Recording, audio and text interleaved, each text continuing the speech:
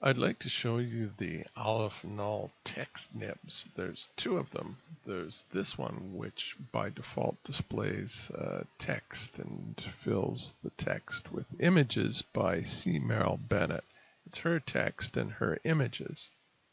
And then the second text nib is right here. When we click this, we see a different text and we see that it's not being filled with images. Instead, it's being filled with the central color. If I change the central color to something like that, then yeah, it fills it with the central color. And if I bring up the color range, then we see that it displays more color in the text. And if I bring down the color range, we see that the color that it displays is closer to the central color. And if we click this nib icon again, up come the nib options window, which tells us what we can change about this thing. So we can input our text here that we want it to use. We can click apply text to make Aleph Null use our text. Then there's a drop down here that we can select different fonts from. If I click this, then we see that it's using a different font.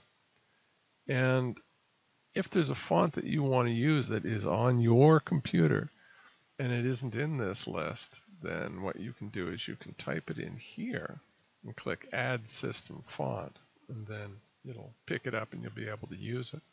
Got to get the name right though. So anyway, that's what you can do with T1. Let's go back to the other one, which is kind of the more interesting one in that it will fill your text with images that you choose. Now when I click the nib icon again, we see that there is a control in the underlying images section that we can click to browse for a folder of images. So you pick a folder of images and Aleph Null will then use those images. It'll fill the text with those images. Sample order of the images, random or alphabetical. This determines the order in which it's going to fill the text with the particular images. Like, does it use image 1 first and then image 2, or is it a random order in which it chooses the images to fill the text with? Then in this section we can input the text. Now it will look for spaces, so you see that it's basically displaying one word at a time.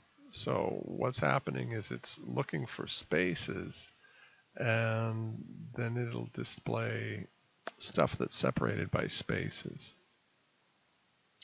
Now if you want to display two words at the same time, then the way to do that is to separate them with a caret symbol, this thing right here. You'll note if we get to that point again in the text that it displays Buffoon Quartet as one text.